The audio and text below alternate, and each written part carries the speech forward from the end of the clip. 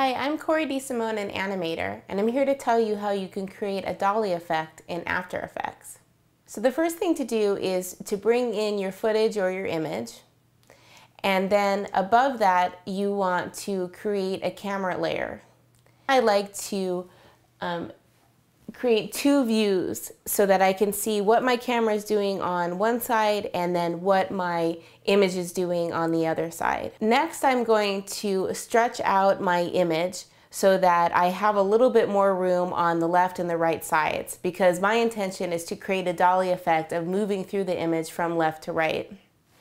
And then when I'm looking at my camera view, I'm just going to pull the X coordinate to the left and to the right and set keyframes for them so that the camera layer is moving our view from the left to the right in the speed and in the direction that we want it to go.